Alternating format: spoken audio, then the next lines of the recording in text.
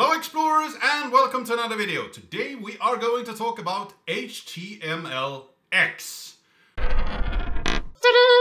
which is a JavaScript library which is only 15 kilobytes in size, but very powerful. There is a lot of functionality here and we're gonna jump right into it. So we switch over to my screen here.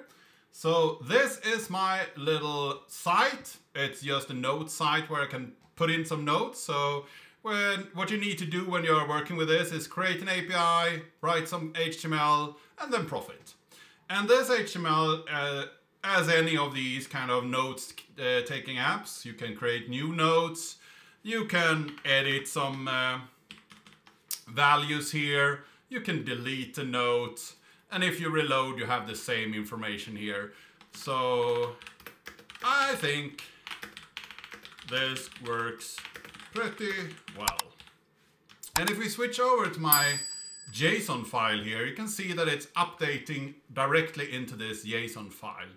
And the cool part is that we only have this JavaScript library, which is just one JSON file minified, and HTML. So let's go into my HTML document here. So we have some heading here and we have some styling. Let's skip the styling. In the bottom here, we will add this htmx org. So this will download this minified version. You could download it and put it on disk as one thing that you just include in your data here. And then I have a div up here, the card list, and it has an hx get, so it will get some data from this endpoint here, just nodes.php.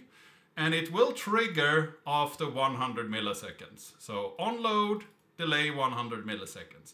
And it will swap the inner HTML of this div. So what it actually does is when we load this, it will take 100 milliseconds and we fill out this div here with these cards. And what we get back from this nodes API is HTML. So no JSON or anything. You just write all the HTML and code and so on that you want to return back in your server end, and then it will return back and display it over here.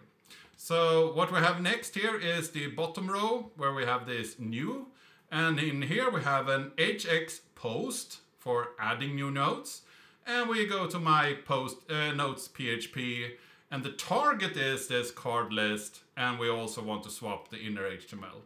So that's everything that I put into my file here, my HTML file, except for the styling. So let's go into the Notes API here.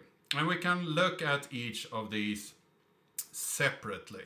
So let's start with the function down here. So first off, I take this JSON file that I have over here. I get it in as JSON, decode the JSON, and put that into a notes array. And then when I am done with my request here, I will put that JSON file back into the notes back into this JSON file. So nothing strange there. The printing of cards is pretty much taking these global notes, going through them each, and writing out these cards.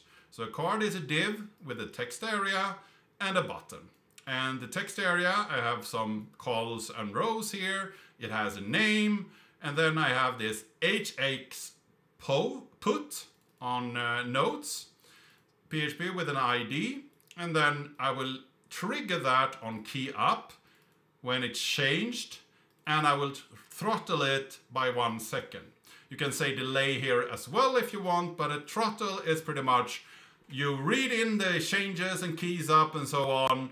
And then when you haven't seen anything for a second, then send a request. So delay, it's just delay the actual sending by a second. So it's a little bit difference there. And then we have this button, the delete button, hx delete on notes with an ID. And then I have a target for the card list and then HA swap this inner HTML. And I didn't have a target up here, for I don't want to change the layout up when I'm actually typing something. I don't really need that. I just need to store the result. So let's go up to the different function up here. First off, we have the get. And the get is pretty much print the cards. Nothing strange there. If we post and create a new card, yeah, well, let's array post, push into these nodes a new node, which is just the text, and then print the cards. Nothing strange there. And then we have the delete method. Well, then we will unset one of these IDs.